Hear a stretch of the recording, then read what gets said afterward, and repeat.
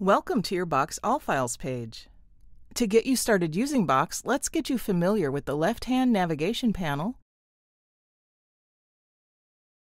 the 3 different folder types in Box, and the tools available in the upper right of your home page. When you log into Box, you land on your All Files page. This is like your Box home page. It's where you can find all the files and folders that you have access to. At the top of your home page is All Files. Clicking the drop-down menu next to All Files opens a folder tree, so you can quickly access items from your entire folder structure. At the top of the page, you can also see your recent files. This is a carousel showing the files that you have accessed most recently. Now let's go to the left-hand navigation panel. It always stays on the left side of the page regardless of your location in your Box account.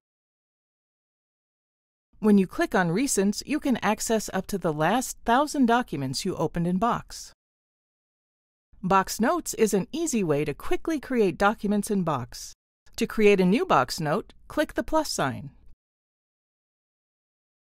Canvas is a visual whiteboard tool that allows you to collaborate with others in real time. Click the plus sign to create a new canvas.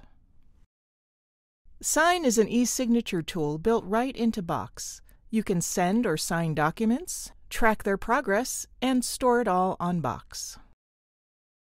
When you click on Apps, you're taken to the Box App Center. Here you can browse for and set up integrations with your most used tools like Microsoft, Zoom, Salesforce, and Slack.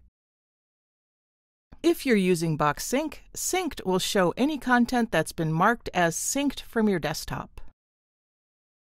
Trash is where your deleted files and folders are stored. My Collections is a way of organizing the files and folders you use most. Collections are not shared and are visible only to you. To create a new collection, click the plus sign. Favorites is a default collection that you can start using right away. However, there's a limit of 100 items in Favorites. Now let's move to the middle of your All Files page. There are 3 types of folders in Box. Blue folders with an icon of 2 people on them are called collaborated folders. This means they've been shared with others. Clicking on the folder shows who has access in the sharing pane on the Content Details sidebar. Yellow folders with no icon are called personal folders. These are private folders. You own them and there are no collaborators.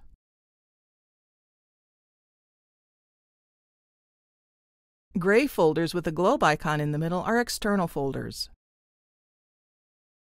They're owned by someone outside your company who has invited you to collaborate on them.